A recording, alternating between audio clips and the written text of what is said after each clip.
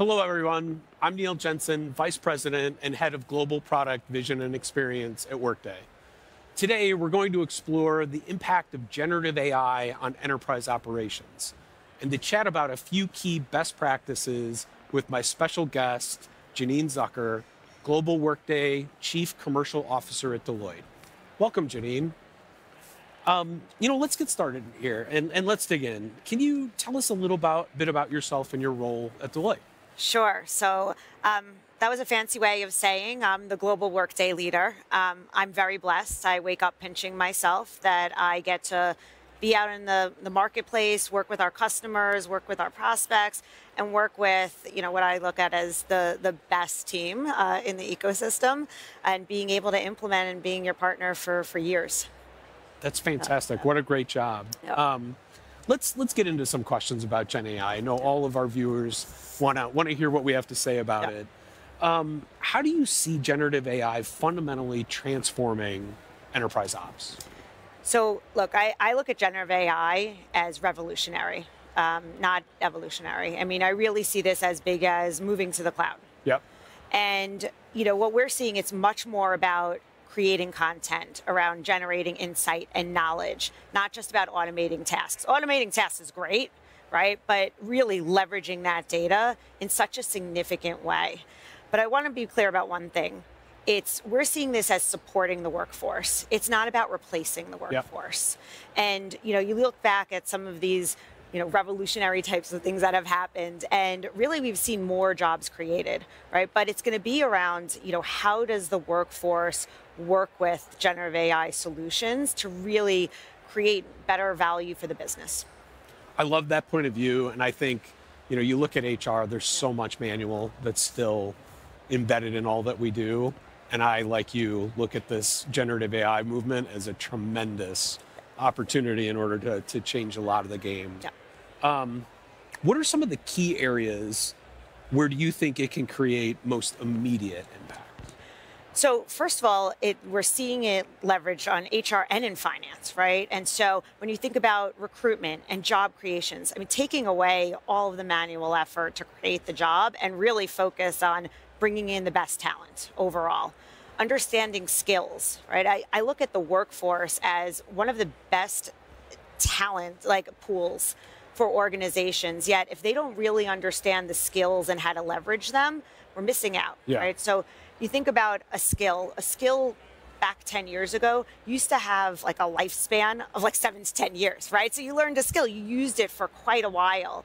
We've seen that be reduced now to in some cases less than a year. Yeah. So if you think about it, really constantly learning new skills, but understanding what those are and really having Gen AI be able to, predict and kind of say, look, these are different types of skills you have in your organization that you could continue to leverage and build on and move people around.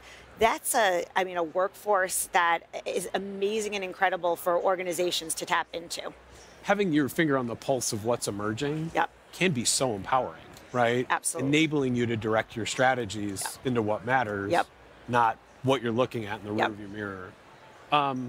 With the partnership between Workday and Deloitte, what unique advantages do you think enterprises gain in leveraging generative AI? So we've been very purposeful around investing in Workday's industry accelerator program and have accelerators across numerous industries. And that's been really advantageous because we're able to embed Gen AI into the solutions. We're leveraging Extend to really innovate and build Gen AI into the solutions that we're working with our clients to solve their problems. And so to make it more specific to that industry and the business issues that our clients are trying to solve is really advantageous for both of us together in the marketplace. In areas such as healthcare, higher ed, all across financial services, insurance, asset management, banking. We've really invested heavily in these areas because the problems that our clients are trying to solve are pretty different across those industries. And healthcare, nurses is a very different workforce than investment managers, right? And so being able to have that data, create those insights, it's pretty powerful. I'm glad you guys are doing it. I mean, it was said this morning during the innovation keynote. Yep. Industry is something hard to get to when you're a software company. Yep. And having a great partner like you all, leaning in there, I think is fantastic. We are all in there. Yeah, thank you. In your experience, how important is the alignment between technology and business strategy when implementing things like AI solutions? So, great question. I look at it, and I used to have conversations with clients to talk about our HR leaders, our finance leaders, our IT leaders. They have to build a better bridge together, right, as they're implementing these solutions. Now, they have to be on the same island. It's no longer about having bridges. They all need to be on the same island together, because so much of it is about having trustworthy data, right? And understanding those business issues and what kind of content do you want to create? What kind of insights do you want to create and be able to predict and be able to suggest? So it's no longer, it has to be so intertwined. And so I like looking at it as now everybody has to get over the bridge and join and be on the same island together. I think it's three executives, right. HR, finance, and IT. Absolutely. And when those guys lock arms and are unified in what they're doing, I think the sky's the limit on what their organization can achieve. Let's talk a little bit about scale of AI initiatives. What challenges do you think companies are going to run into? What should they anticipate, and how can they overcome some of that? Yep. So I'm seeing three main issues in the market, right? That I think when I talk to my clients that they're thinking about.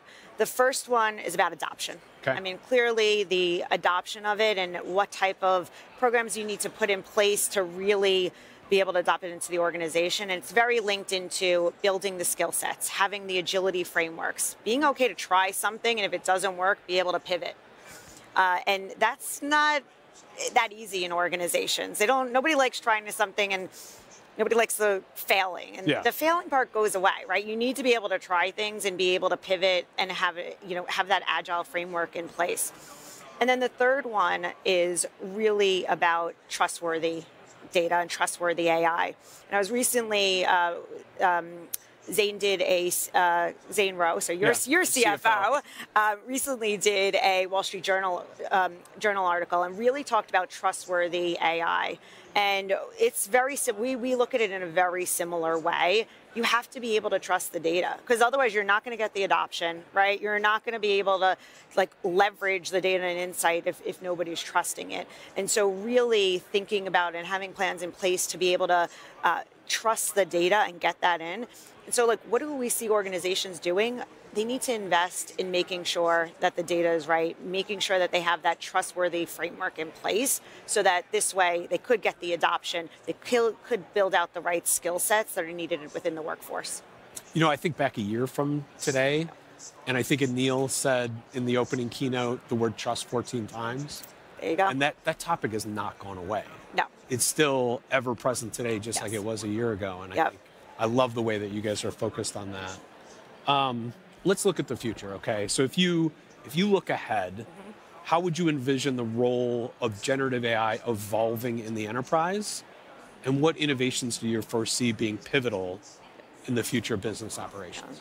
So I'm going to double down on the industry part again. Okay. I think that's just going to be an important area where we're going to see it continue to grow and really have solutions that, that our clients really see the value from. I will say we really need to see clients looking at how they're going to measure it too, because I think that's going to only help with some of that adoption going forward.